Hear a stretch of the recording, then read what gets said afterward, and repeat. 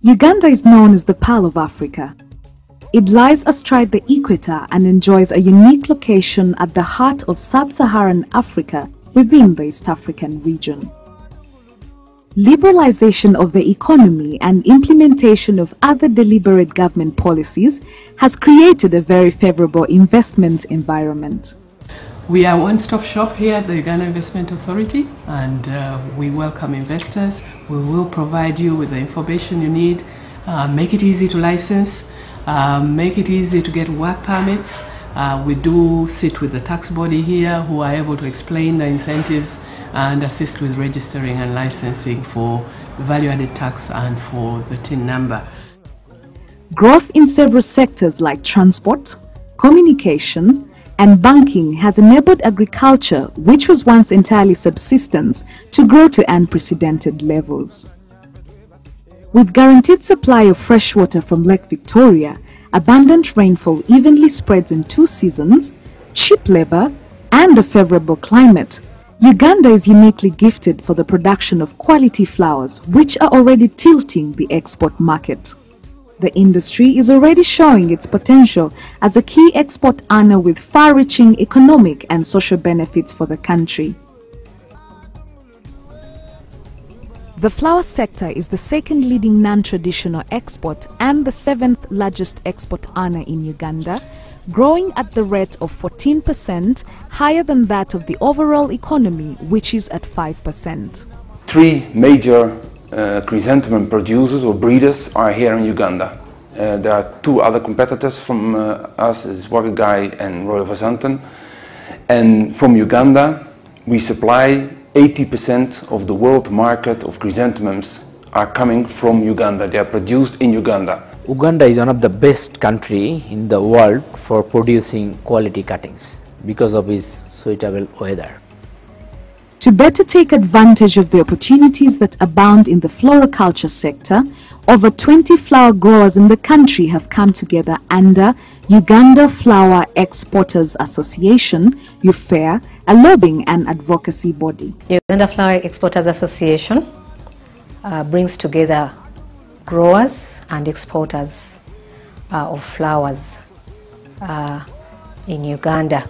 Our main market is the European Union. Currently have 18 growers, 18 flower farms that grow flowers mainly for export. In UFEA, my role is to prepare farms for certification or to guide them in adopting the standards that they choose to go for, and also to organize training programs for the farms. We provide training to employees on the flower farm, starting from the owners themselves, middle management, and then the rest of the employees on the farm. The main products of the Ugandan flower industry are the sweetheart roses and cuttings. The different UFEA members grow different varieties of flowers using different means and processes. Wagagai is a company that is producing cuttings for 2 clients. It's a Bakenkamp group from Holland and one is Selecta Clem from Germany, and we facilitate for them to produce their cuttings on our farm. We employ here about 1,700 people, whereby of about 70% of them are women. South Africa is a very big market for us. Japan, we send to Malaysia, Vietnam, America. There are quite a number of countries, but Europe is number 1 and South Africa is number 2. To meet the high standards set by the export market, a lot of time and effort is put into the process to ensure quality of the product once it gets to the customer. Ugandan flowers are sweethearts and super sweethearts, which is 3 to 3.5 centimeter head size. That is a major demand in European markets. So that is advantage. We can produce the maximum flowers throughout year with quality and quantity. One of the important services that UFEA has delivered to the industry is to prepare them to meet the very high import standards that are asked by the European Union. It is very competitive, highly competitive business to export to Europe. We also undertake market information. We look for market information and share this information with the flower farms, participate, encourage them to participate in international trade fairs, capture statistics in terms of the volume that is grown during the year and the revenue that comes out of the volume. Every year we are audited to see if we are still doing that what European guidelines expect from us, and for us it's very important for our clients, because our clients know when you are certified, they know that you are working according to these guidelines. A larger number of flowers have been MPS GAP certified because of the intervention of MPS GAP, and we as the embassy we're happy to have been able to support UFEA in that area. I do for them pre-audits, preparing them for audits. Then finally, MPS finds us auditors who come to audit and see whether they are really following the protocol. After the flowers leave the farm, they are taken to Fresh Handling Limited, which is responsible for quality assurance, storage, and export preparation. Fresh Handling was first founded in 1999. The idea behind it was, rather than for each farmer to individually negotiate his own rates with the airlines, that by owning a company that could take all the produce, negotiate with the airlines best rates for the freight, and the other important factor is the company is a not-for-profit organisation. It is a service provider for its owners. The flower industry is involved in improving the lives of the communities, running an improved road network, accessing the locals to their health unit facilities, improving on the infrastructure of the community schools, renting some houses for the locals, and are currently supporting sensitization efforts of HIV/AIDS, first aid, malaria control and firefighting in the communities. Approximately $20 million every year is directed back into the economy in form of wages, transport fees, packaging, input purchases, taxes, road development and maintenance, and improving the welfare of workers.